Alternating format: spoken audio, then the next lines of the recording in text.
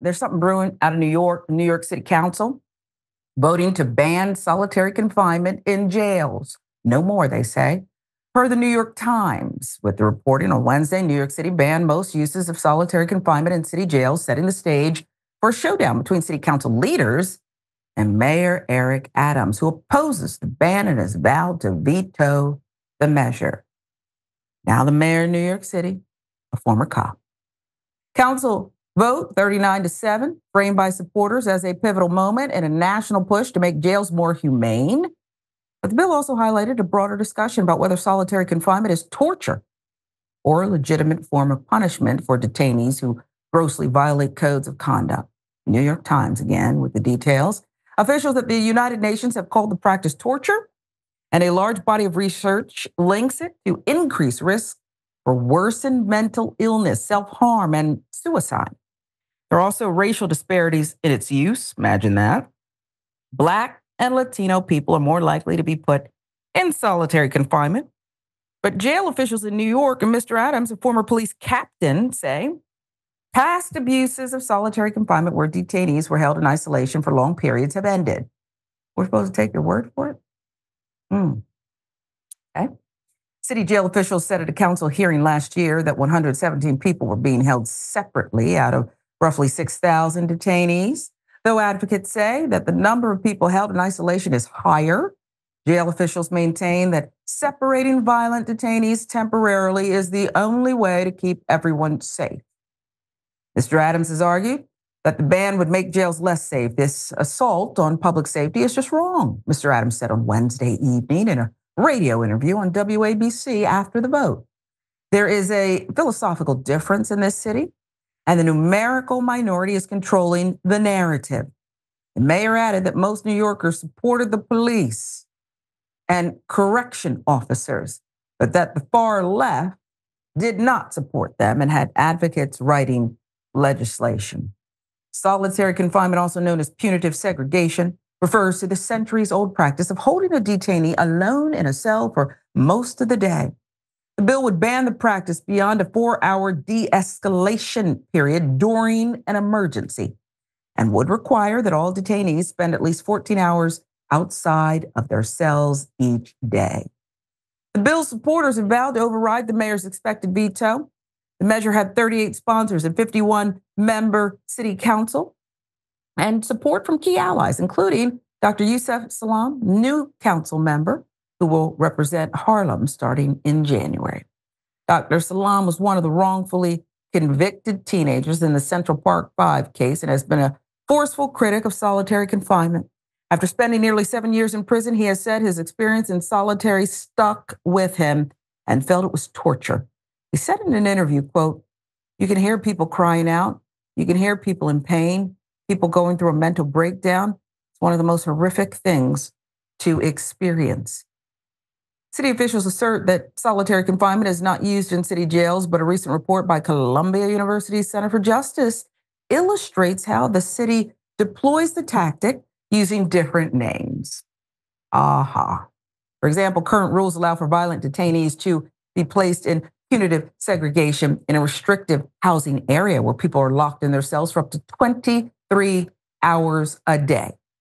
Jail officials have also held detainees alone for long periods in so-called shower cages, small cell that is used to rinse detainees off after they've been hit with pepper spray, but is also used to isolate detainees in a slightly bigger cell with a desk and during emergency lockdowns. The new law bans shower cages and requires that all detainees in any housing area be given 14 hours each day outside a cell. New York officials, not alone in their efforts, Democrats in Congress introduced a bill this year to ban solitary confinement nationwide. California lawmakers approved a bill last year to limit the practice, but it was vetoed by Governor Gavin Newsom. Officials in the Pittsburgh and Chicago areas have also put restrictions in place. Correction Officers Benevolent Association, led by President Benny Boscio Jr., have vigorously fought the bill, drawing attention to persistent violence at the troubled Rikers Island jail complex, including 6,500 assaults of guards over the last 3 years. Union created a website featuring photos of injured guards and targeting the bill's lead sponsor, Humane Williams, the city's public advocate, urging New Yorkers, urging New Yorkers to call his office to stop this bill.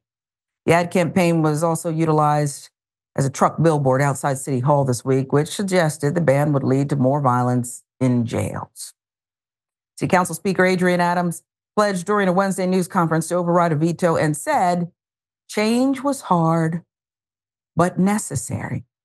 Now, the jail at Rikers Island is a major crossroads. It's at one. Federal officials have sought to strip the Adams administration of control over it in response to persistent violence and chaos. Mr. Adams recently named a new head of city jails to work with the federal monitor overseeing the system to avoid a federal takeover.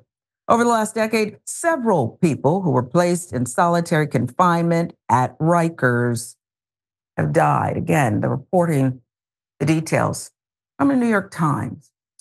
Rayyvana, I think it's rich that the police association talks about all the injured guards. I don't want people who are just showing up to work being injured.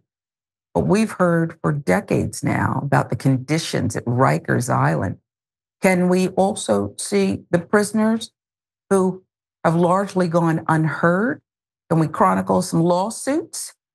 Prisoners who were violently attacked and accused law enforcement, guards. And by the way, when you use the word cages, even if you put the word shower in front of it, and hosing human beings off, which came first? Okay? Chicken or the egg? This place is an abomination, and it seems successful for civil rights and human rights violations, but I'll give you the floor. Yeah, I'm glad we're covering the story. And it is an important vote, although, of course, Mayor Eric Adams, who, in my opinion, is a clown, but first and foremost is a cop, would not support it and has vowed to veto it. That he, as well as the associations of correction officers, police officers, stand in opposition to this type of change. Because we have irrefutable evidence that the use of this does not make jails safer. It does not make inmates less violent. All it does is psychologically torture the individuals subjected to this disgusting, inhumane treatment. They're treated worse than animals in these prisons. These are human beings who are dehumanized on every level inside these prisons, treated like dirt. And there's evidence to suggest that it actually increases instances of violent behavior the longer someone is tortured inside of this type of isolation. And it stands in the face of the fact that we have decades upon decades of research that shows this. There is a science behind this. It has been studied. We know that it doesn't work for its intended purposes. It doesn't make anyone safer. It doesn't lower chances of individuals once they're released reoffending and returning, recidivism, returning to prison. We know that it psychologically tortures them. It even being in solitary confinement one time changes the chemistry of their brain. Yeah. We know all this, and yet it is an uphill battle to change the conditions for these prisoners, because so often people will hear these stories and they too dehumanize the individuals who are incarcerated. They don't see them as people, or they think, well, they deserve this. But it doesn't make anybody safe. It doesn't rehabilitate them, which is the purpose that, if we are going to have prisons, they should be serving.